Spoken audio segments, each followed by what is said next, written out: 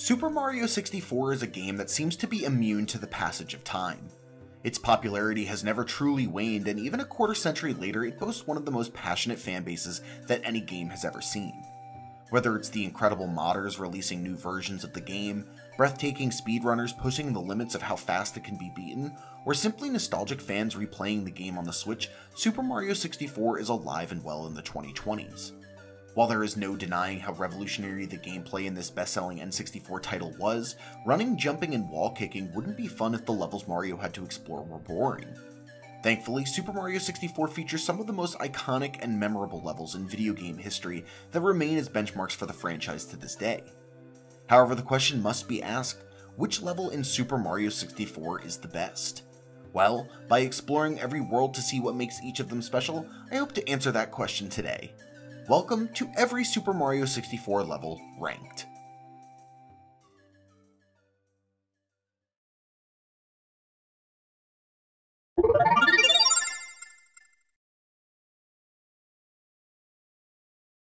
Of all the courses in Super Mario 64, one stage stands out amongst all the others as the clear worst in the game. Dire Docks is perhaps the single blemish on Super Mario 64's otherwise perfectly defined, toned, muscular body, and it's a shame because it's one of only two courses in the game, along with Bob-omb Battlefield, that you're forced to visit at least once. It's lucky that it shares its name with one of the most iconic songs to come from the Mario franchise, as it's genuinely the only thing keeping its legacy in a positive light. It's hard to think of a more universally panned 3D Mario level than Dire Docks, and it's not hard to see why. Boarding Bowser's sub isn't too bad if it's the only star you're collecting from the level, but even then it feels like it breaks up the flow of the game with its restrictive and slow-moving underwater controls. However, if you're going for all 120 stars so you can see your good pal Yoshi, then Dire Docks becomes a massive slog with some of the most frustrating missions in the game. Chest in the Current is just a more punishing rehash of the same mission we saw twice in Jolly Roger Bay. Pole jumping for red coins has a janky camera that can cause you to miss your jump and repeatedly fall in the water. And the course hosts one of the two tightest 100 coin stars in the game, which leaves you little room for error. Dire Docks just lacks a strong identity that every stage before and after it was able to develop. Perhaps had Jolly Roger Bay and Wet Dry World not made it into the game, Dire Docks could have stood out as the singular water level in Super Mario 64 instead of feeling so bland and generic by comparison. As it stands, I truly believe it would be a forgotten course if it didn't have such a legendary music track attached to its name, because it does little else to impress. Thankfully, like all Super Mario 64 levels, it still won't take very long to collect every star Dire Docks has to offer despite its slower pace, preventing the game's worst course from having a major impact on the overall experience.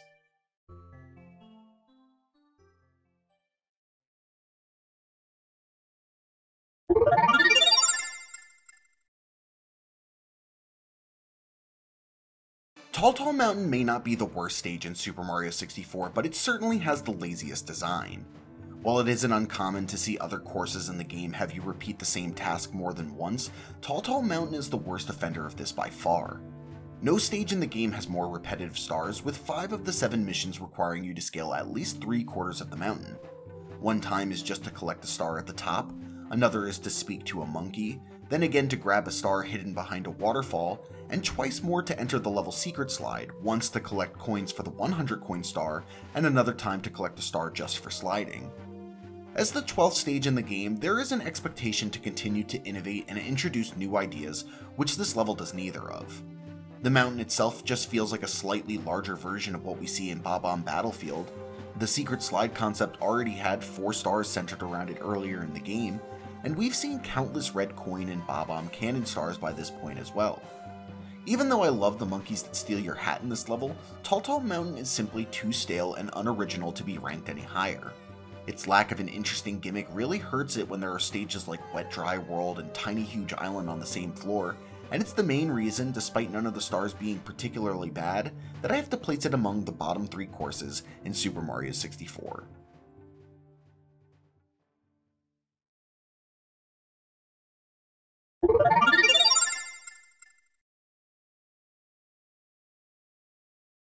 Jolly Roger Bay is iconic for 3 main reasons.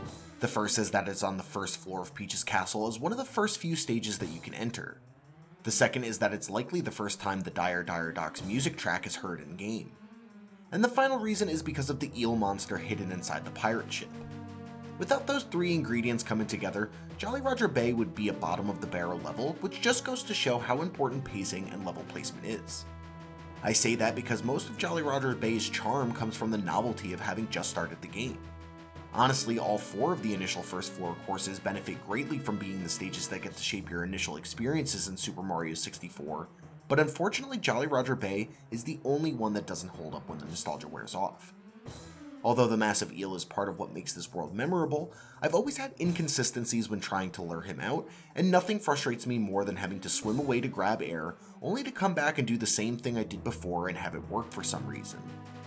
My own personal experiences aside, the quality of the stars are not on the same level as other courses in the game. Through the Jet Stream is a broken mission that you can complete by simply swimming straight into the star from above. Red coins on the ship afloat is slow and tedious and requires you to explore underwater, yet restricts the amount of time you can spend searching by forcing you to repeatedly surface for air. And both missions that have you opening chests are frustrating trial and error puzzles that should have been presented in the reverse order. Not to mention it has the tightest 100 coin star in the game, with a measly 4 extra coins above the mark that you need. Atmosphere and nostalgia are really what carry Jolly Roger Bay as opposed to solid level design and gameplay, and for that I can't rank it any higher.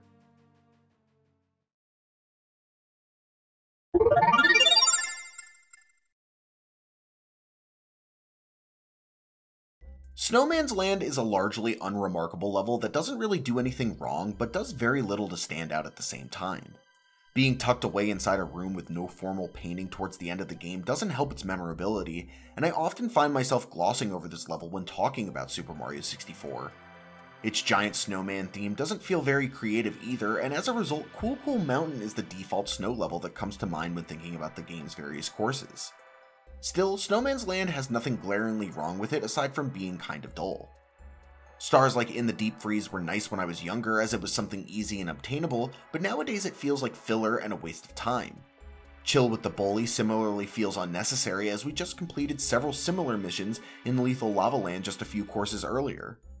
Even the concept of the stage gets overshadowed because when I think of snowmen in Super Mario 64, I think first of the one we help in Cool Mountain and not of the giant centerpiece this course is named after. The only truly memorable aspect of Snowman's Land is the Into the Igloo mission because it felt rewarding to discover, but by itself is not able to push this stage any higher up the list.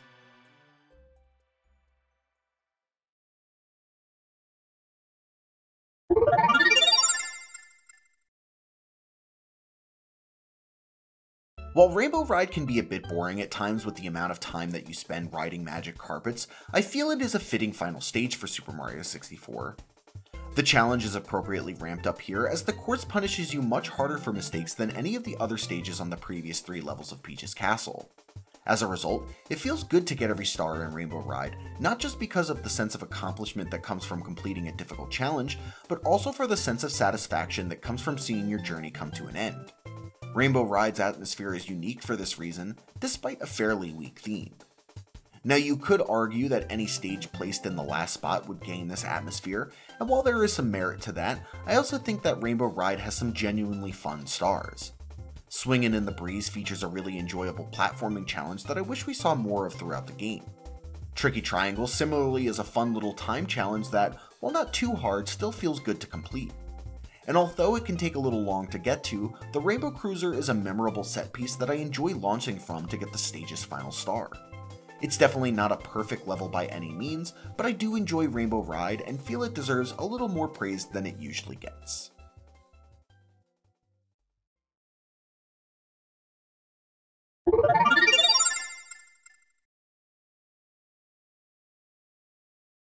Over the years, my opinion of Hazy Maze Cave has only gotten more positive as I've learned to appreciate its intricate level design. As the name of the stage might indicate, Hazy Maze Cave is not the easiest to navigate, and I can remember getting lost or confused many times when playing this game as a young kid. However, in spite of my initial frustrations with the level, Hazy Maze Cave has become one of my favorite stages to go back to and play thanks to how dynamic it is. Its interconnectedness allows you to play the course in a number of different ways, and many of the stars have more than one route that can lead you to them. Truth be told, what tanks this world for me is the 100 coin mission, which is one of my least favorite in the game. It's tedious, with no big coin pickups outside the blue coins, which themselves can be hard to collect in the toxic maze. There are many bottomless pits that can reset all your progress, making it nerve-wracking to platform at high coin counts. And worst of all is the ability to accidentally exit the stage by entering the green switch secret area, undoing all of your progress. Outside of the 100 coin star, I enjoy stars like Metalhead Mario Can Move and Swimming Beast in the Cavern for using Dory, which help the stage to stand out. Unfortunately, despite other good stars and a stellar atmosphere, I can't quite get past Hazy Maze Cave's 100 coin star, which is why it just cracks the top 10.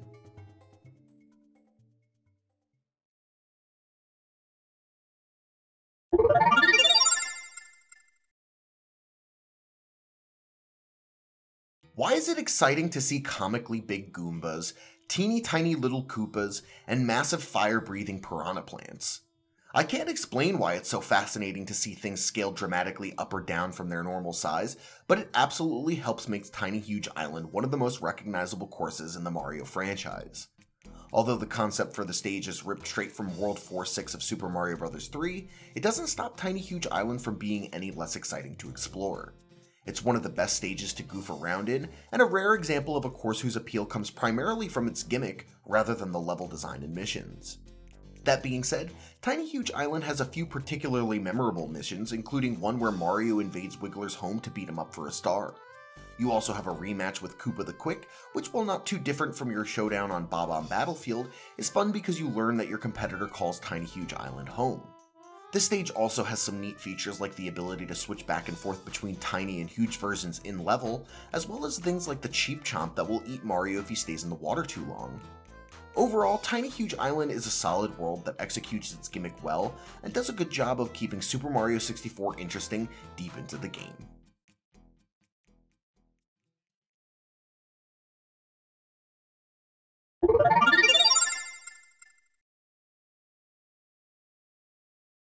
To be honest, I'm not really sure what it is about Shifting Sandland that prevents me from ranking it any higher. It has interesting and unique missions, it has solid level design and theming, its gimmick is memorable as are its missions, yet despite all this, something about Shifting Sandland has always rubbed me the wrong way. It's a level that I want to like more than I do, but has always felt like a middle-of-the-pack course instead. If I had to place my finger on one thing, I'd say that it is perhaps due to the stage's slower nature. Many of the missions in this level are not as straightforward as they are in other Super Mario 64 courses, which means you'll be spending a little more time in Shifting Sandland than your typical stage. Outside of speedrunning strats, there is no quick way to complete stars like Stand Tall on the 4 Pillars or Pyramid Puzzle, even if they are cool missions. Now, I don't think complexity is a bad thing, and these stars are certainly still very good, but I think I also value being able to quickly get in and out of a course because there are so many to get to in the game. In the end, what I think is really going on is that Shifting Sandland is a good, respectable level that just can't measure up to some of the other game's phenomenal courses. That's not a knock at Shifting Sandland either, just a testament to how good Super Mario 64's other levels are, and ultimately the reason it lands at 8th place on this list.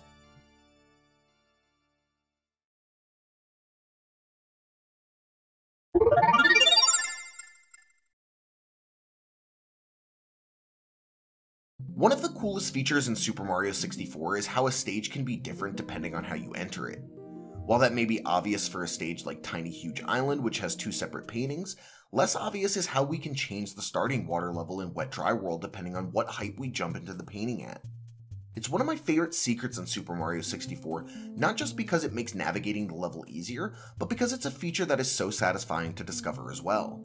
It's the type of realization that makes you wonder what other little things you've missed along your journey, and the level of excitement that comes from wanting to explore to find out is hard to replicate. Additionally, discovering the underwater town in Wet Dry World has to be among the coolest set pieces in the game. It feels very important as the town is revealed to you after a long swim, and it makes Wet Dry World a large, more important feeling stage. The novelty of this town and the water level feature are 2 of the biggest reasons Wet Dry World tops the courses on the 3rd floor of Peach's Castle for me, but credit should also be given to the increase in platforming difficulty found here thanks to missions like Shocking Arrow Lifts and Express Elevator Hurry Up. It's no wonder why this level is among Super Mario 64's most polarizing stages, because it's also one of the hardest.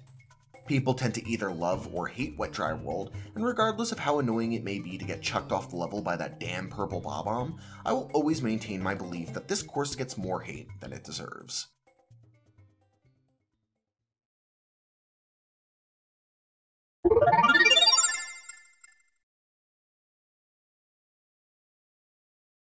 I'm sure there are those out there who think it's absurd to put TikTok clock this high, and I understand where they are coming from. Considering how I complained about how Tall Mountain was lazy and forced you to do the same thing over and over, TikTok clock similarly can feel quite repetitive when going for every star it has to offer.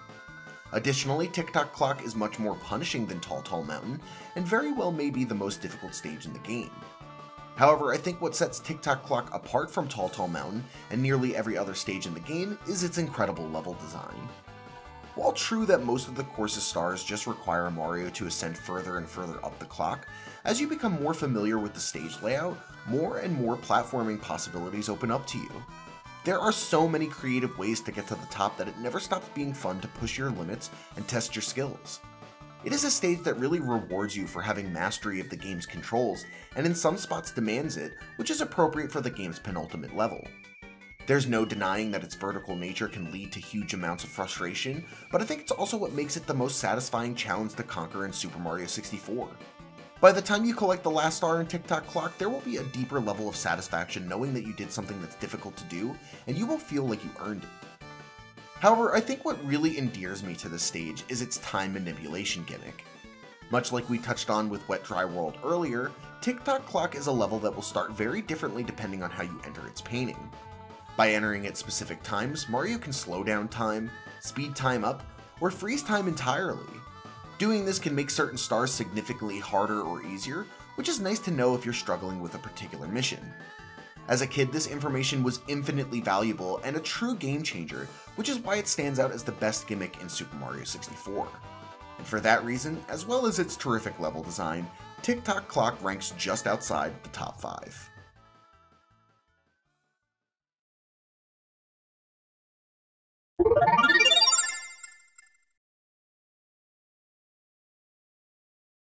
Bob-omb Battlefield succeeds because it introduces you to so much of what Super Mario 64 has to offer in such a short period of time. Mechanics like ground pounding, flying, and shooting out of cannons are all explored here through the various stars. You meet many characters such as Koopa the Quick, the pink Bob-ombs, and of course King Bob-omb himself that help the stage to stand out. There are secrets to discover like the fact that you can teleport between flower beds or gain coins by spinning around wooden logs. And to top it all off, you've got plenty of classic Mario enemies like Goombas, Bob-ombs, and even a huge Chain Chomp that helped give the stage a familiar feel. I don't know if 1-1 from Super Mario Bros. Can ever really be supplanted as the most famous video game level of all time, but if it could, I'd venture a guess that Bob-omb Battlefield would be one of the few to be in the discussion to do so. As Super Mario 64's legacy grows, and more people are exposed to it each year, this level will rightfully only become more iconic over time. Bob-omb Battlefield is the definition of a classic level because it does so many things so well. From its instantly recognizable tune, to its unmistakable landmarks, this course is able to captivate you from the very moment you enter the stage. And because of its timelessness, as well as the nostalgia it induces, Bob-omb Battlefield ranks as one of Super Mario 64's 5 best levels.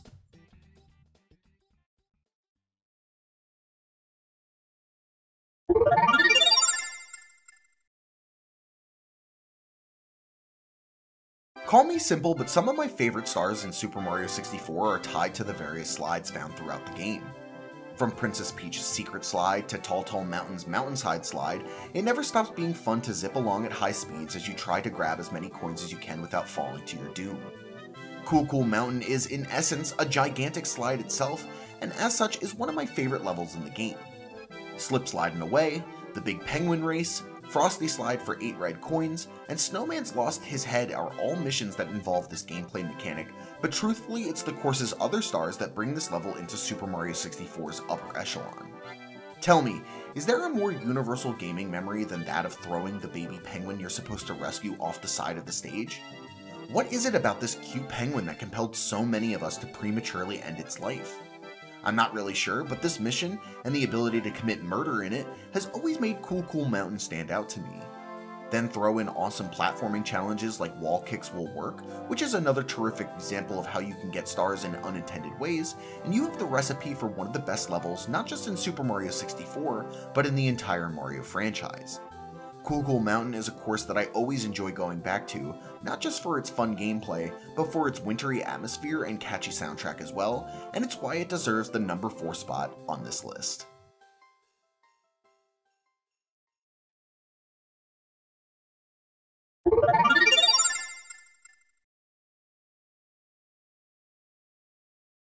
As someone who is really not into horror-themed stuff, I'm somewhat surprised at how fond of Big Boo's Haunt I am.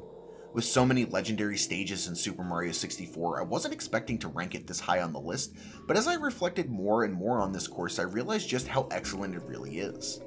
What makes this such a special stage is how it shifts the tone in such a dramatic way, especially in comparison to the other levels on the first floor. As a kid, Big Boo's Haunt genuinely felt evil next to the relaxing vibes of Jolly Roger's Bay and the wholesome nature of Cool Cool Mountain, and even today it feels jarring to play through after coming from those upbeat stages.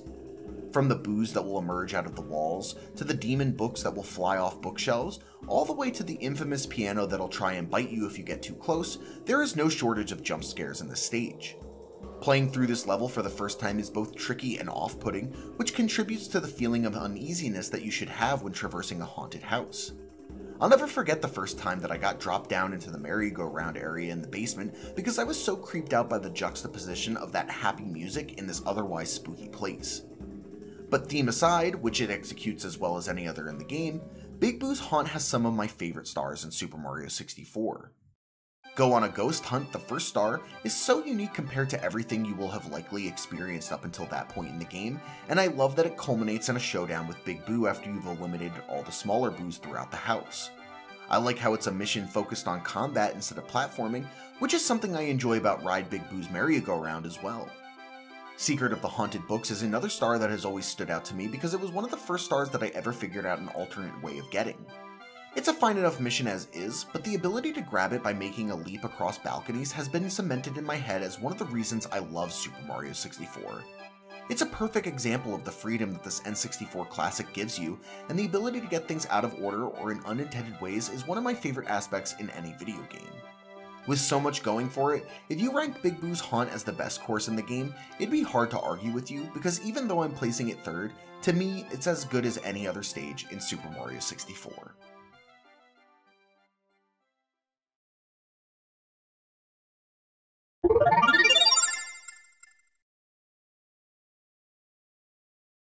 I think it says a lot about the quality of Whomp's Fortress's level design that it got brought back as the Throwback Galaxy in Super Mario Galaxy 2. The fact that it is enjoyable to play in two completely different engines just goes to show the genius behind how everything is laid out to be the perfect playground for Mario to platform in.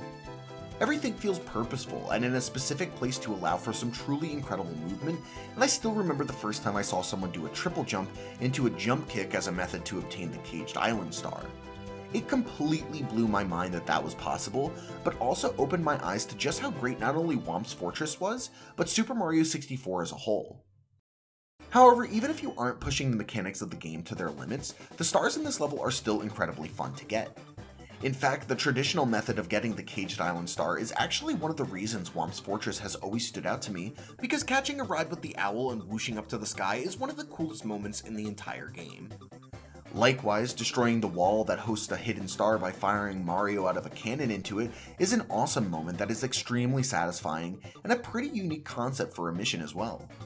And of course, it's great to lay the smackdown on the Whomp King and watch him explode into bits in the course's first power star. Truth be told, there's not a bad star in Whomp's Fortress, and despite being the second course, it set the bar extremely high for Super Mario 64's other levels, and in my opinion, there is only one stage that barely nudges it out of the top spot.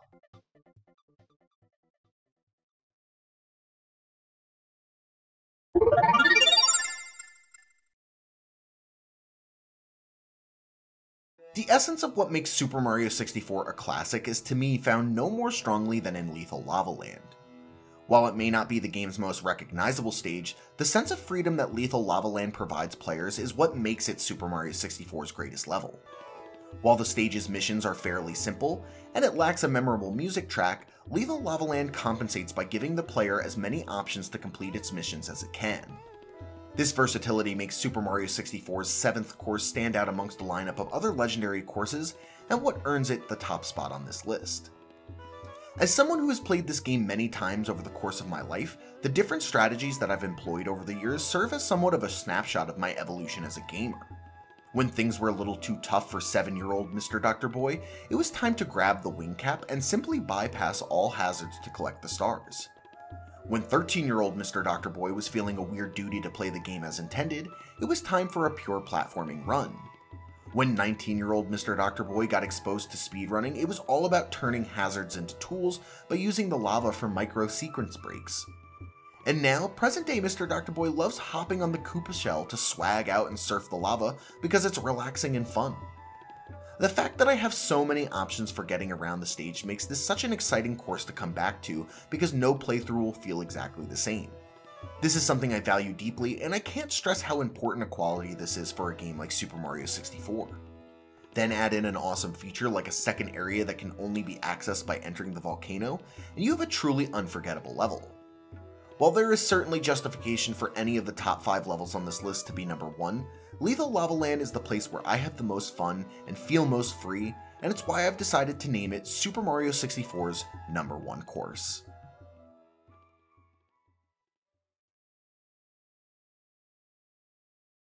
I hope you all enjoyed my ranking of every course in Super Mario 64. There were so many terrific levels to choose from that at a point I was splitting hairs to decide placements, so be sure to let me know how you'd rank the levels in the comments down below. Also, if you enjoyed this video and want to support me, be sure to subscribe and like the video, as well as drop a suggestion for a future ranked video that you'd like to see. Thanks for watching.